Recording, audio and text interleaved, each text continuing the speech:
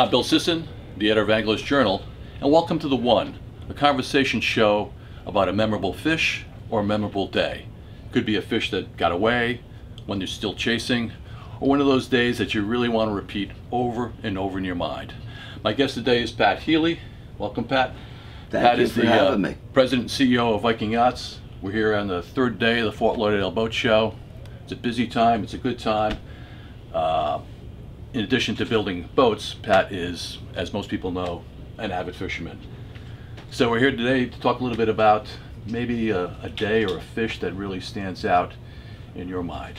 Well, the thing about growing up in the Mid-Atlantic region and fishing the canyons, you're really focused on catching the most.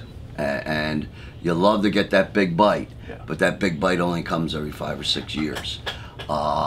And what we focus on is catching white marlin, catching striped marlin, catching sailfish.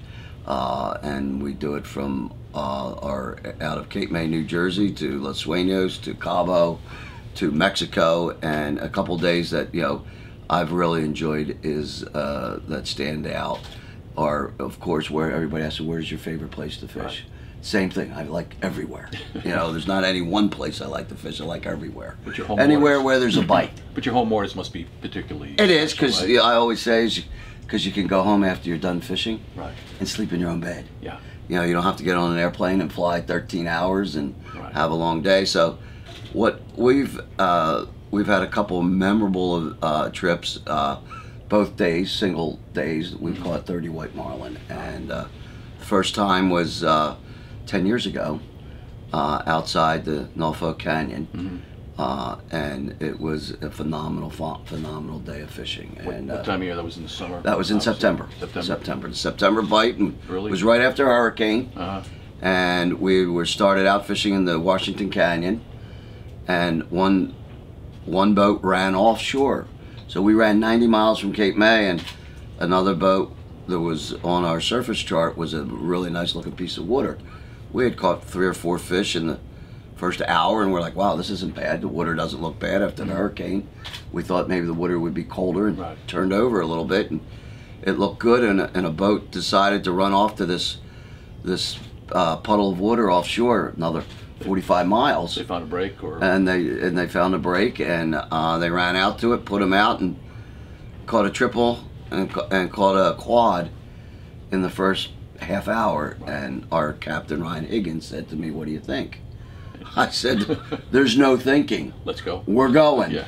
And the thing was, it was now turned out from a day of fishing to an overnight trip. If you're going to run that far, you're going to lay out overnight, and we somewhat had enough food to make it through the night, and we got out there, and it was phenomenal. It was incredible fishing.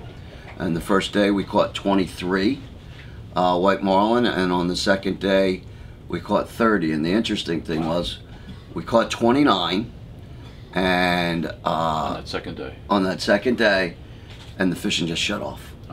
And we tried probably for an hour and a half. You wanted 30. We wanted that 30. Okay. So we were like, okay, well, we're headed in. We're not going to get 30. And there was a couple boats in the tip of the Washington still fishing. So we run 45 miles in, and we got to go right through the Washington Canyon. And I was running the boat, and everybody else was sleeping. And I heard 4 or 5 boats going back and forth. Yep, just got bit. Up, yep, just turned around, got bit again, and I started stomping on the floor. I said, all right, boys, we're stopping. And we're going to put them out here, and we're going to catch the 30th fish. Yeah.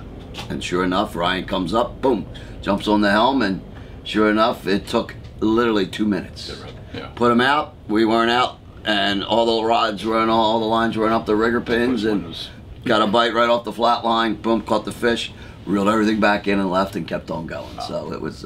That's pretty cool. Good. I'm Bill Sisson for The One. Thanks for listening. Thanks for watching.